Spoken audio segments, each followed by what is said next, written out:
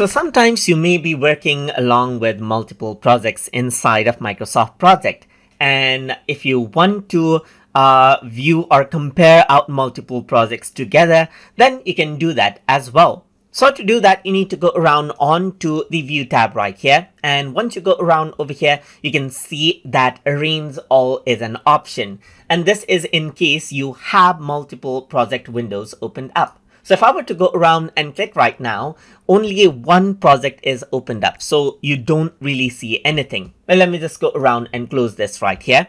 And then open up two projects right here. So I'm just going to go around and open up, let's say, this project right here. And I'm going to go around onto open and then select out another project as well. So these are two different versions of the project, but the task is the same. So now if I were to go around onto Arrange All, you can see that these projects show up side by side right here, as you can see. So all of the open projects open up side by side. You can go around and open out, let's say, another project right here, just like this.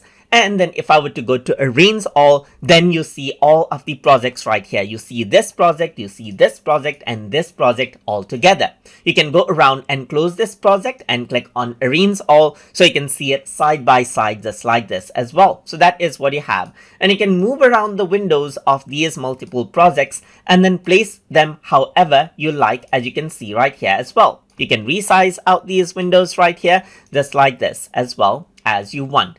So now what you can also do is you can switch between the windows right here, or you can go around, click on Arrange All right here, just like this, and simply expand this out right here and switch between different projects just like this as well.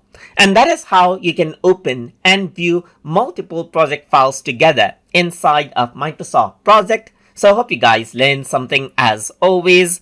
And as always, please like, comment, share, and subscribe.